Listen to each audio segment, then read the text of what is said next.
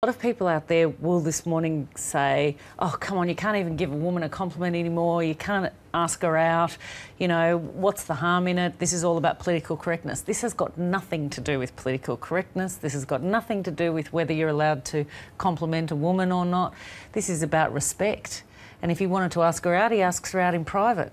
He doesn't make this the issue of what's good about her. I mean, she wants to be acknowledged for her work, not because she's being sexualised for, you know, his benefits. So, and you'd like to hope he was joking, but just took it way too far. And I think didn't sound like he was joking. No, and that's the thing. I think he was taken aback that she wasn't terribly flattered by his approach. Which he felt foolish towards the end when she clearly wasn't blushing. She was very professional and in fact maintained her dignity throughout. But yeah, Chris Gayle is a bit of a goose at times, and he's clearly harassing her in her workplace, as far as I could see. Yeah, and jokes cease to be funny even if that's what it was, the moment someone feels uncomfortable. And it was quite obvious from her reaction that she wasn't impressed and wasn't happy with it. And he kept going. Imagine it in reverse. Can you ever imagine a woman doing that to a bloke she's interviewing? Hey, how about we go out? You know, it's so ludicrous. It just wouldn't happen. Yeah, that's right. And it certainly wouldn't be treated as a joke.